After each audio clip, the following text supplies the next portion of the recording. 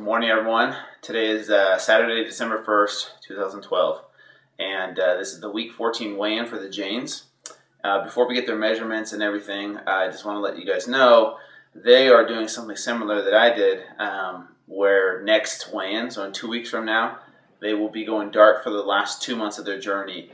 So you won't be seeing them, you won't be seeing any of their progress, and then we'll do a big reveal in February sometime. So just to give you guys a heads up, I know some of you guys liked the going dark period and some of you did not, but we are following the same thing, and there will be a reveal. So stay tuned, and we're going to get their weigh-in and measurements today. They're over halfway there, so we'll see how they've done these past 2 weeks with Thanksgiving and everything. Last weigh-in, Jenny was 188.8.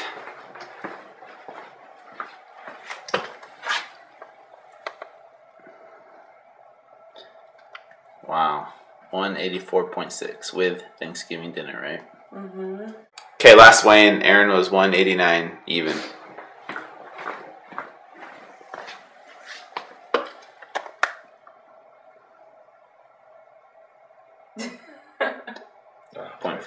Okay, last weigh-in, Jenny her waist was 38.5 inches, 39.25, and her hips were 44.5 last time, 44.5, no change.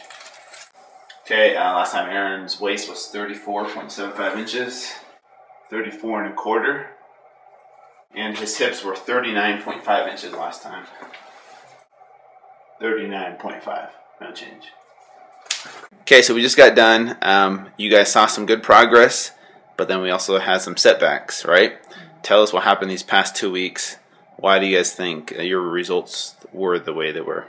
Really, it was just, a culmination of things. Thanksgiving, we both got sick when, probably on the plane ride coming back home.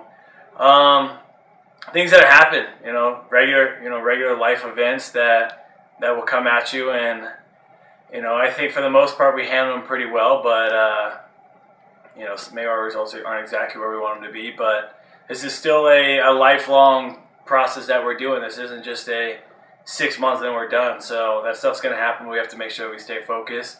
We did have a couple good workouts. I had a good workout at your gym this week. Yeah, I think that with Thanksgiving it was definitely different and difficult. Yeah.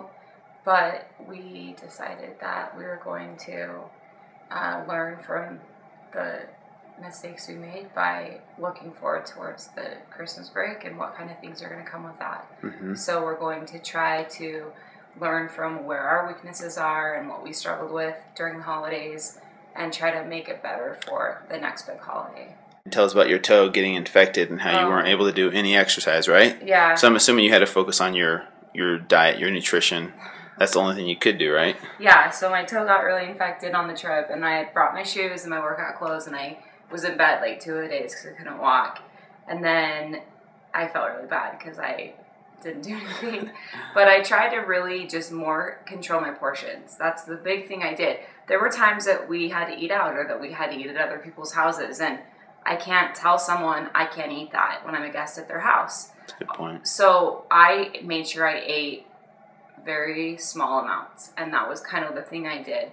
And then I made spinach shakes in the morning, and I drank a lot of water. And then biggest thing when we got home is that I started doing a lot more cardio. I just wore flip-flops and did the star climber because it doesn't hurt my toe when I do that. So cool. I mean, I tried to do the best I could with the circumstances I was given, and the results paid off this week for me. Aaron's still sick, so I think that's why he's up a little bit. But I'm very happy with what happened this way.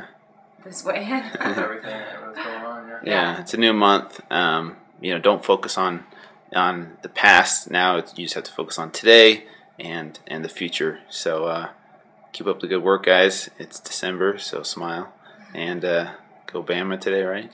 Absolutely. Roll Tide.